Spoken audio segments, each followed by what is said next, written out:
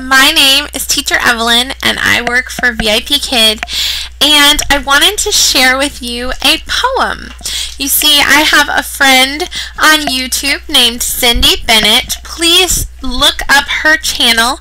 She just shared a beautiful poem called The Touch of the Master's Hand. And so the name of her video is The Touch of the Master's Hand Poem. And she read it, and I think I've heard it before, and it brought me to tears. It brought her to tears. It was a beautiful poem. Excuse me. And so she inspired me to share with you all my favorite poem that I have shared over the years at many talent nights and talent shows in college and at camp. And it's been a long many moons since I've shared it with anyone, but it's still in my brain and I've got it in front of me. It's a beat poem. So a beat poem is different than a regular poem. A regular poem has a sing-songy rhythm.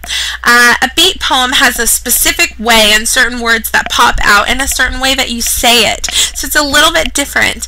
I say this poem in my own style, a little bit different than how the author wrote it. The author is a guy, that might have something to do with it, but I just fell in love with this poem.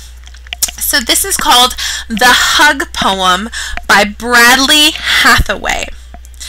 And here it goes. One moment. Okay. The Hug Poem by Bradley Hathaway. I read about how you touched them and they were healed.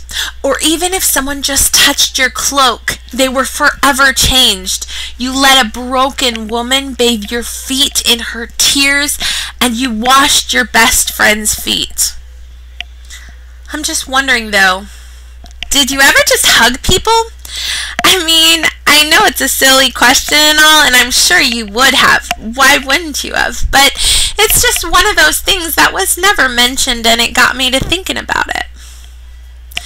And how whenever there was a touch from you, sins were forgiven and sickness fell. I think I'm caught up with my sins right now, and last time I checked, all my body parts are working properly. I'm nothing special here. I don't think our encounter would have ended up in your Gospels or anything, because all I really need is a hug. And that's okay for me to imagine, right? That's not conflicting with any sort of theology, is it? Okay, good. Then hug me. But not one of these one arm around the neck, sideways, one arm around the neck type hugs, or the ghetto right arm clasp, fist, elbows to chest, pat on the back, or the you put your right arm over my left arm, and I put my right arm under your left arm, and we make this weird sort of diagonal thing. Nah, man, none of those.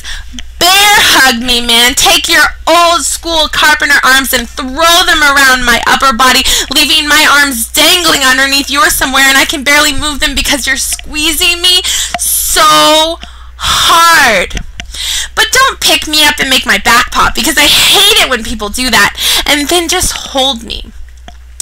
Hold me until I start to cry, because I want to cry, but I just can't seem to do it on my own. I've been teary-eyed once recently, but not even enough for a drip. Down my cheek, there's just hurt in my soul that needs to be purged, so hold me here in this hugging pose until the pain is flowing from my eyes and nose. I hope this video and this poem was a blessing to your soul. I know I didn't say it perfectly. I stuttered a little bit, but please go check out my friend Cindy Bennett's page and go ahead and subscribe to her. She's got up-and-coming videos coming up, and definitely check out and like this poem video that she just shared. Alright, thank you so much. Have a great day. Goodbye.